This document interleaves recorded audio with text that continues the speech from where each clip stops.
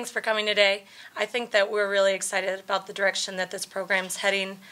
We've had a really good preseason so far, coming out with 2 wins in our exhibition games, and we're just really looking for that to carry forward into our regular season games opening this weekend at St. Francis on Saturday. The easiest part of this transition has been the players, and they've made my transition into my new role incredibly easy. It makes it more exciting to come out there each and every day. I think our senior leadership is really the difference maker this season. Kim mentioned earlier we have 8 seniors, and this senior class has really brought leadership qualities to everything that we do, but ignited a culture change out there. And I think this is the year that we're ready to turn the corner, and they've laid the groundwork and the foundation for years to come. As a whole, we're all really excited about Coach Allen stepping up as a head coach this season.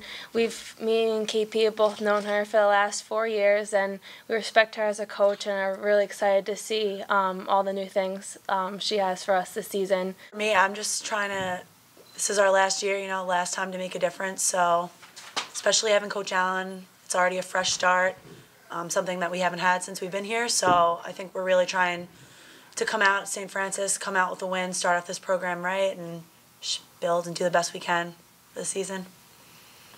I think I probably put more pressure on myself than any outside entity. I'm really competitive just in my own nature. So, the outside pressure is a good thing. And I think that just makes me be at my best day in and day out. When people have doubt in you, it ignites something in your unit and your team and yourself. I think that it's something we're ready to take this season and run with it. If they think that we're going to be picked last in the conference or not worthy of a playoff appearance, we're excited to prove everybody wrong. As a team, really, we want to be competitive in the conference, especially since Boston is out of the conference playoffs this year with the whole moving.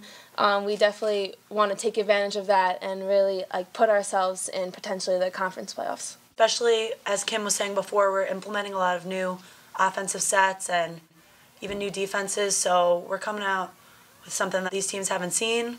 So if they think we're the underdogs, we're ready to take it to them. So in cage, we've got competitiveness from freshman goalkeeper Aaron McNulty, who's going to be competing for a starting position with returning goalkeeper Kara Pafumi. And I think at the midfield, we've seen a bit of a spark from our freshman Allie Rogers, who we kind of have deemed the shifty one out on the field. She gets out there and she puts moves on players that are really unexpected with her small stature. And I think it's going to be a fun group to watch this season. There's definitely a lot more movement in our offense. Instead of just set plays, we have a lot more motion and getting girls all over the field, whether it be the middies switching down to the attack positions and vice versa. So just a lot more fluidness and movement. I think this season we've talked a lot as a team about redefining success, and we've talked about having that self-satisfaction every day that they leave the field knowing that they brought their best and prepared to their best ability. So I think that's something that we have talked about and will continue to talk about throughout the year. Obviously, we want to be more successful in our win-loss record out on the field, but it's about a certain sense of competitiveness that we want to bring to each and every game and each and every practice. And I think that's really where it starts this season in our preparation, and I think it's just going to carry through into our games this season.